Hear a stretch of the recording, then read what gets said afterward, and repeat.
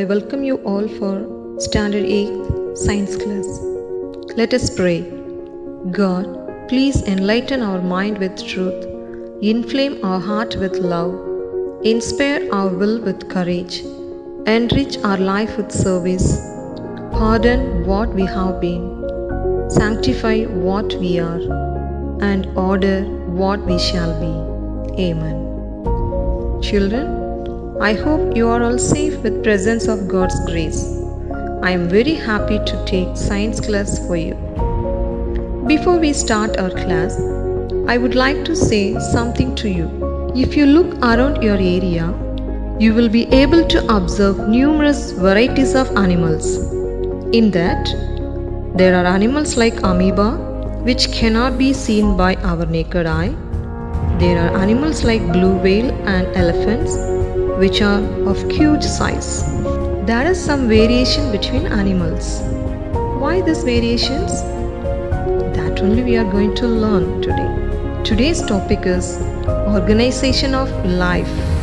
What is organization of life? The variations of animals are not only seen in size, but also in the complexity of their cells, tissues of their body structure. Yes, this is called organization of life. The biological organizations are arranged from cellular level to organism level. It goes like cell, tissue, organ system, and organisms. Each of these represent a level of organization and hierarchy. These organizations are of two levels. They are lower levels and higher levels of organism. First, we are going to learn about organization of cells and tissues. What is cell? Cell is the smallest structural and functional unit of living organisms, and it is capable of performing specific function, and it also called the building blocks of life. According to the number of cells, we can classify organisms into two types.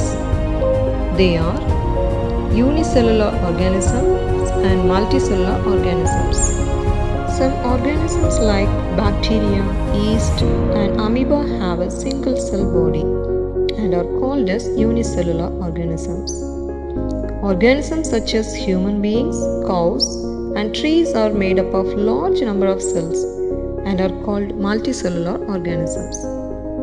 Thus, the body has different levels of organization. Cell makes up tissues, tissues makes up organs, and organs makes up organ systems. Based on the structural organization, organism can be classified into prokaryotes and eukaryotes.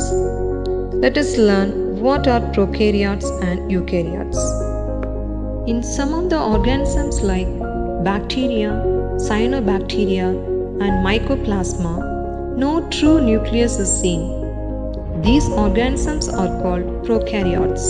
However, in the cells of amoeba, animals and plants, a well-defined nucleus covered by membrane is seen. These organisms are called eukaryotes. Let us see one activity. Boil a hen's egg. Remove the shell. What do you observe? A white material surrounded the yellow part. White material is albumin, which solidifies on boiling. The yellow part is yolk. It is a part of the single cell. You can observe this single cell without any magnifying device. You know magnifying devices, microscope. Without microscope, we can see hen's egg. That is a single cell. In that, we will see animal cell structure. The cell is surrounded by a membrane called cell membrane. Inside the cell membrane, fluid-like substance present, that is known as cytoplasm. In the cytoplasm, many cell organelles such as mitochondria, nucleus, DNA, endoplasmic reticulum, lysosome, ribosome, and Golgi apparatus are embedded. Among these cell organelles, nucleus is known as brain of the cell because it controls all other activities of cell organelles. Let us learn about different shapes and size of the cells. Different cells have different sizes. Some cells are microscopic while others are macroscopic. Microscopic cells are so small they cannot be seen with our naked eye. They can only be viewed under the microscope.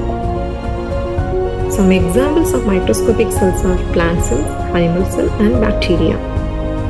Macroscopic cells are large enough to see even with our eye.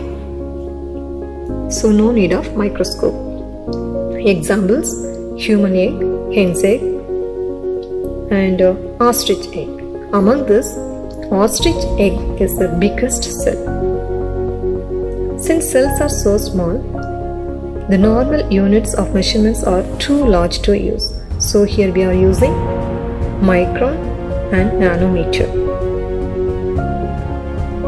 A micron is represented by the symbol mu meter. A nanometer is represented by the symbol nm. The relationship between the micron and nanometer is shown below. 1 millimeter is equal to 1000 mu meter. That is 1000 micron. 1 micron is equal to 1000 nanometer.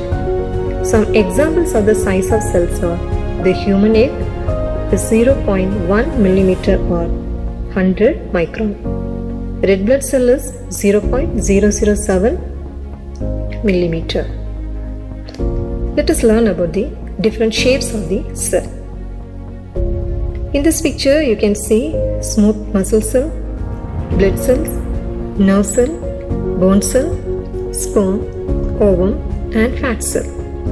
These are the different shapes of the cell which are present in human body. Dear children, I hope you have understood today's class. I would like to give homework. Your homework is: what is organization of life? What is cell? What are unicellular organisms and multicellular organisms? And what is prokaryote and eukaryote? Learn the spellings of the hard words, draw animal cell structure and different shapes of the cell. Let us share the value.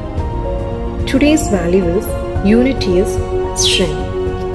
Today's value is unity is strength. As all organ systems function together to control organism, we have to give hands to our society to do good things for our nation. So dear children, keep in mind, unity is strength. Thank you. May God bless.